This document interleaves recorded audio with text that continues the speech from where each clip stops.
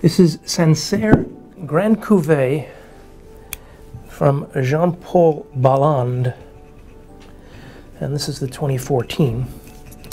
So Balland is a family-owned estate in Sancerre, in the Loire Valley, of course, and they produce this Grand Cuvee only in the best vintages. They're sourcing, of course, Sauvignon Blanc, but for this wine they're using the grapes from the oldest vineyards in the estate, so 45 years of age or more. So the old vines, of course, give lower yields. They have deeper roots. They bring more complexity, intensity to these low yield concentrated grapes, right? The wine gets aged in 60% new French oak for 12 months, and they do frequent lees stirring.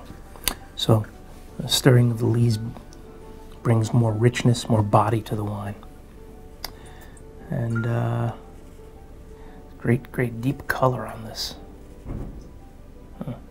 Looks inviting. Wow, the nose is really nice.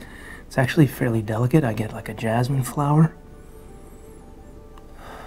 a little bit of lemon peel note on there also. I get a little hint of sort of a creamy vanilla.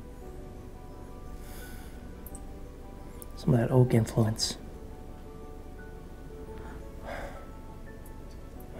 Let's try it.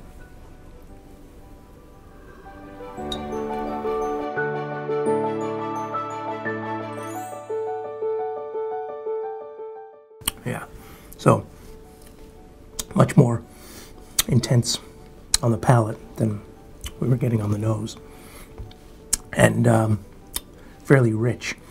I talked about that lees stirring, giving some body, richness to the wine. Well, it's all there. It's very mouth-filling.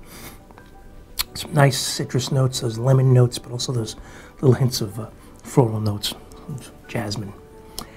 But then there's the sort of that creaminess from the oak. It really comes in on the finish. Brings everything to another level. Very nice. It's a wine that's, you know, white wine you can match up with a lot of bigger foods, maybe veal, maybe roast chicken, that sort of thing. Happy drinking.